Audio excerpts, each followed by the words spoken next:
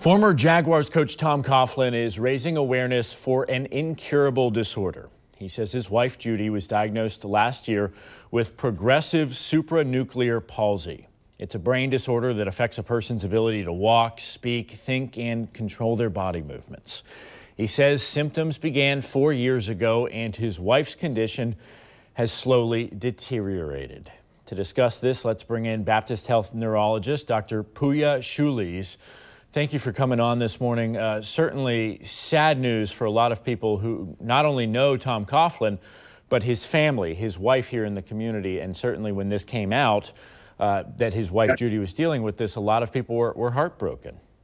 Absolutely. Yeah. Thank you for having me. So, Doc, tell us, how rare is this disease?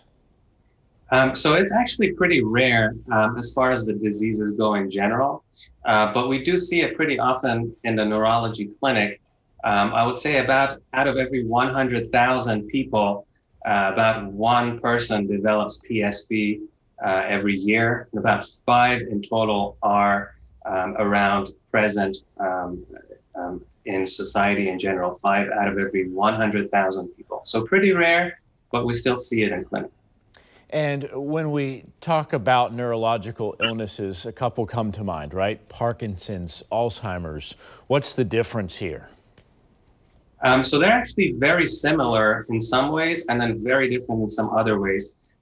In the way that the disease is generated, it's very similar to Alzheimer's disease. There is one certain molecule, a protein molecule in the brain that starts to develop and build up, and that toxicity starts to kill the brain cells, one brain cell at a time, until the brain starts to shrink and develop abnormalities with thinking, with movement, with walking. So that's very similar to what happens in Alzheimer's disease. But clinically, it looks very similar to Parkinson's. Very similar thing happens in Parkinson's too, but Alzheimer's is more memory-related problems that patients have, but Parkinson's is more physical problems with movement and coordination and walking. So a bit of both. And finally, a lot of people are going to be watching this wondering, what are the warning signs? I want to be able to look out for this in my loved ones.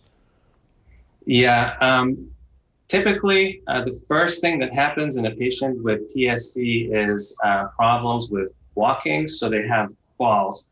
And I know that falls are a very frequent thing that happens to a lot of us as we age, but specifically with PSP, patients have an abnormal posture. They actually bend their backs backward and their head upward, so they end up falling backwards. And that happens very often, very frequently.